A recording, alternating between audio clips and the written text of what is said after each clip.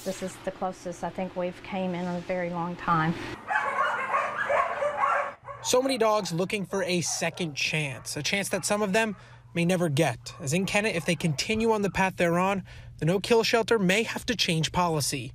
We haven't had to euthanize for space in 14 years, but we have come very close, closer than we like. The facility is close to capacity, which means they would be forced to euthanize some of the dogs and don't have too much space to begin with, and combine that with the dogs being dumped in town.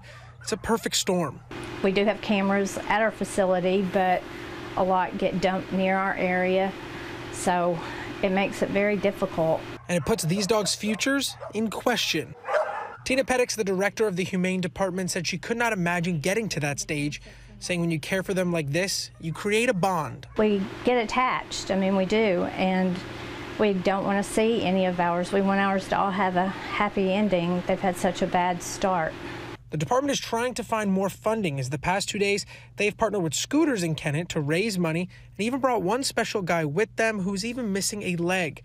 And Pettix said the most important thing is to get your dogs spared. It needs to be done because every 13 seconds in the United States, a dog is put down simply because there's nowhere for it to go. In Kennett, Griffin Demaray, K8 News.